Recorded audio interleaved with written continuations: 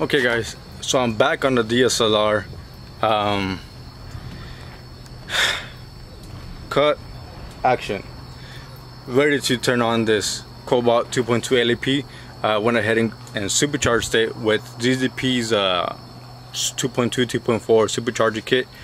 And we're about to get this started. We're pretty excited, both the owner and I.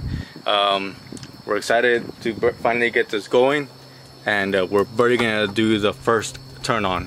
We go ahead and uploaded the file from James, and we're about to turn this on. But nonetheless, this is how pretty much this is how it looks. So this here is a finished product, or finished assembly. We already, like I had mentioned before, we did all the spacer for the alternator. You probably can't see because it's too dark, but we did the spacer for the alternator, the idler pulley bracket. We go ahead and added the LSJ upper radiator hose. We put ZZP's 3.1 pulley 5 rib for the 2.2, 2.4. The LSJ manifold was on, and now the supercharger, of course, M62 supercharger. And here, since for the valve cover, since we're not gonna no longer be using the factory hose that goes to the intake, ZZP went ahead and supplied this breather filter that will go apply there. For this bypass valve, of course, is hooked up, and the bottom nipple vents to atmosphere, so that won't need to be connected to anything. This map sensor here as well will not be needing to connect to anything, which I wanted to make a plate for that instead of having this sensor just here right there. For the 2.2s, the map sensor is going to be located here. You probably can't tell, but it's that one right there. For the 2.2, the map sensors will be there. For the 2.4, there's a nipple that's right around this section for the 2.4 that you're gonna hook up a vacuum line that'll be to the sensor. But right now, it currently has this vacuum line here on the manifold routed to the boost gauge that's inside. Of course, I had to modify this 45-degree elbow from ZZP. Had to cut it shorter so I can be able to put the filter here on top, and the hood would be able to close properly. The elbow they had sent was a little too big. Not the elbow, the 45 was a little too big. But I finally got it cut and set right to where it's not obstruction, and it's not, and it allows the hood to close properly as well. Of course, the mass airflow sensor extension harness with the mass airflow sensor relocated over here instead of the driver's side. The passenger side. It's relocated to the driver's side. We went ahead and went with the LSJ throttle body. The line that comes from the brake booster is going to go ahead and be attached to the supercharger, and the line that was the evap line that was to this purge solenoid is going to go ahead and route with the hose supplied to the throttle body. And of course, this is for the heat exchanger, to fill the coolant for the heat exchanger, and there's a heat exchanger right there. So it's pretty well set.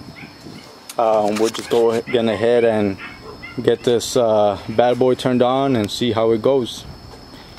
But that's how it is.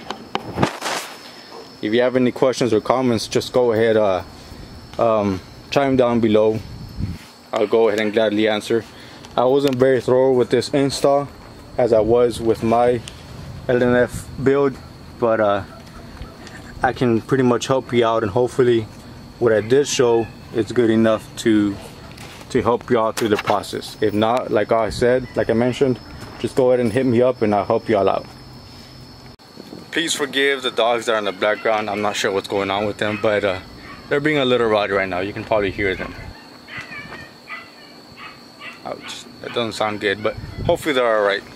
Alright guys, it's a bright day today, so please excuse the shades. But yesterday night I ran a small log just to try to dial in essentially the startup and idle.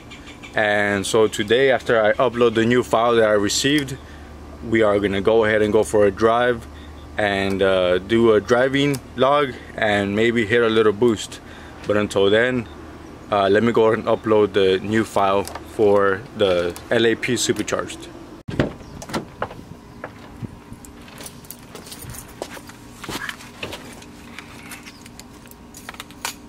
let's get this all set up. 4, 3, 2, 1, set up.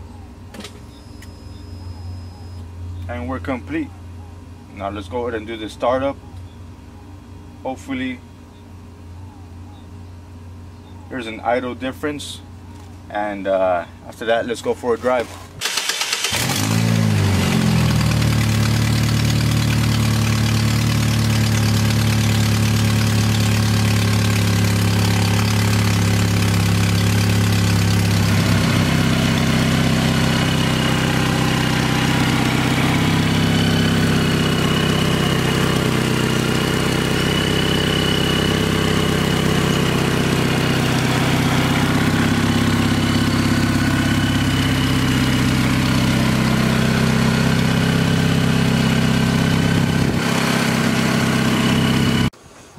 Well, the car is definitely idling a lot better. The startup was a lot better too.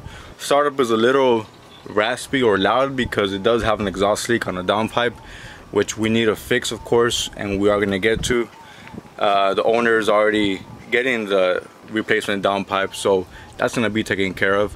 So once we fix that issue, the startup is going to sound a lot better and we can be able to finish the tuning. But until then, we're gonna run the log for driving, maybe grab on a little bit of boost. But other than that, once it replaces the downpipe or fixes that exhaust leak, then we can go ahead and continue in finalizing the tune. So this guy's on his way to enjoy his newly gifted life LAP Supercharged.